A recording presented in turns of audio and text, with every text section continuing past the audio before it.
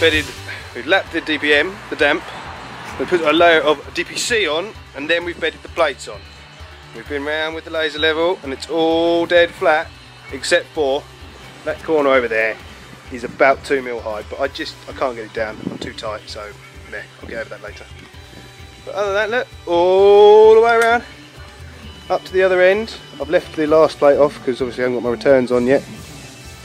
So I'm going to, fix some more plates up those walls over there. Get my my top plate heights there and there,